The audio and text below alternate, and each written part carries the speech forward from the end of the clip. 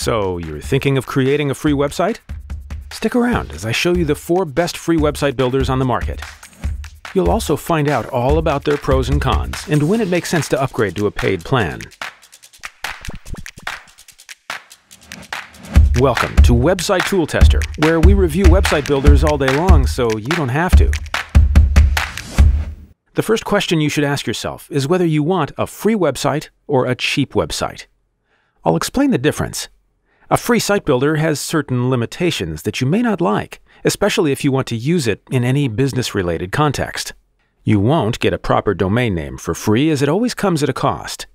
Instead, you'll get a free subdomain that contains your website builder's brand name. Your website will contain an ad, as you can see in these examples, some more visible, some less.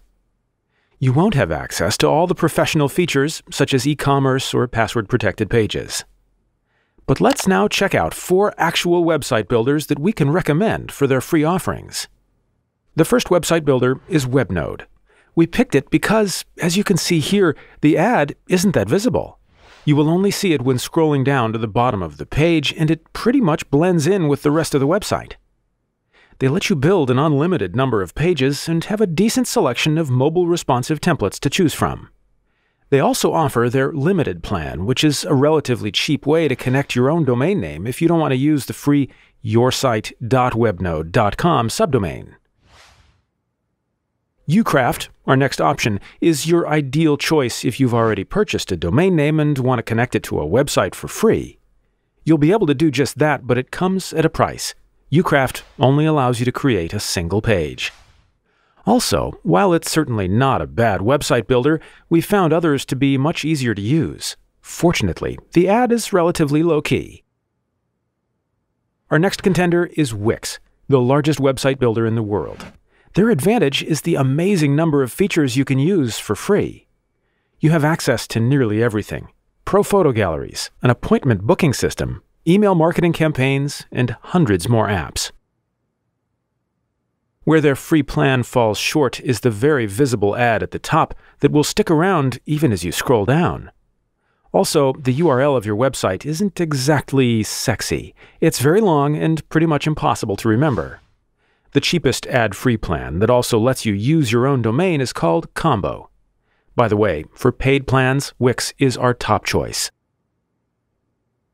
Lastly, let's take a look at Weebly, where you also have a pretty visible ad on your page that even expands as you hover over it. We recommend Weebly for the ease of use of their drag-and-drop editor. The available designs are a bit more limited, but overall, it's a very decent product that also lets you add apps to your website. The cheapest paid plan is called Connect and lets you connect your own domain name, but will still show the ad. You'll need the starter plan to make it disappear. Now that you've seen our top 4, let me quickly summarize when to use each product.